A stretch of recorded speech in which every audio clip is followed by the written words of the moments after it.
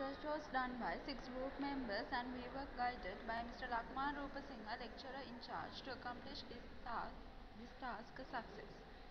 This video tutorial was uploaded in order to provide a basic knowledge about natural language processing.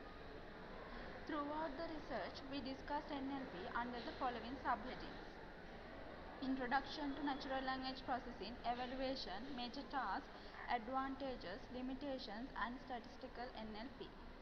First of all, we will discuss about introduction. A fundamental idea about NLP can be gained from this section. Natural language processing is mainly considered about the interactions between computer and human languages, and NLP is used because natural languages such as Spanish, English are more user-friendlier than computer languages like C++, Java and LISP. Next, we will be moving to evaluation section, which focuses mainly on objectives, history and different types of evaluation. Under objective section, we discover several goals of NLP. The main goal is to determine the behavior of an algorithm or a system, and sub-goals will be answering the goals of designers. Ambiguousness of tasks are defined as language understanding or generation and precise set of evaluation areas. To achieve these goals, the NLP was evaluated several times by several countries. The first evaluation was done in 1987 and it was about message understanding. Another evaluation was done within the Tipster project and some of the tasks such as summarization, translation and searching were realized. In 1994, of this evaluation, Germany was done another evaluation. The objective of this evaluation was that to identify comparisons between Morpholympics and German tigers. To gain this objective, the Sensev and Ramanseval evaluation was conducted. In 1996, another evaluation was held to compare syntactic parsers in 4 different languages such as English, French, German and Italian. After a year, in 1997, the France also did an evaluation named GRACE project and compared a set of 21 taggers.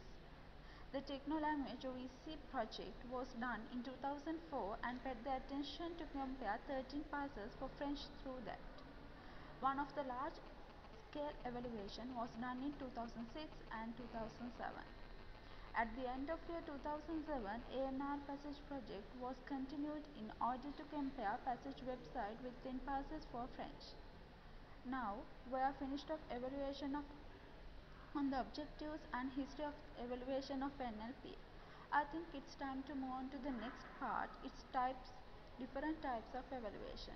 In here, we draw your attention mainly for 3 sections. Mainly, intrinsic was extrinsic evaluation, black box was glass box evaluation, and automatic was manual evaluation. Let's start discussing intrinsic was extrinsic evaluation. In intrinsic evaluation, it pays our attention to the isolated NLP system and characteristics of it. The performance of this is done with respect to a gold standard result. In extrinsic evaluation, it considers the NLP system in a more complex setting, either as an embedded system or serving for human user. Now, let's go forward to the next type of evaluation. It's black box versus glass box. In black box, it requires one to run an NLP system on a given data set. Through those, they measure number of parameters related to the quality of the process. Design of the system is looked in the glass box evaluation. It means that the implemented algorithms, linguistic resources are used. Another type of evaluation is automatic versus manual evaluation. Between automatic and manual evaluation, most probably automatic procedures are defined. Through that, the NLP system is evaluated and output will be in gold standard. Although the automatic evaluation acts as this, the manual evaluation is done by human judges, which are instructed to estimate the quality of a system based on a number of criteria. One of the major topics under the NLP is going to discuss now. It's major tasks of NLP.